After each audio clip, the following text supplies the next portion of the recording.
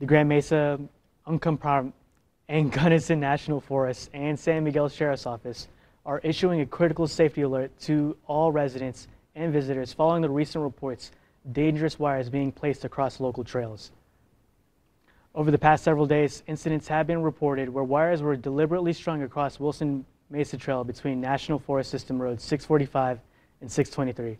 These wires are often difficult to see, especially at high speeds or in low light conditions, making them extremely dangerous. Physical barricades and a forest closure order will be put in place to temporarily prevent public access to the trail while law enforcement investigate the incident. Currently, the San Miguel Sheriff's Office are spearheading the investigations.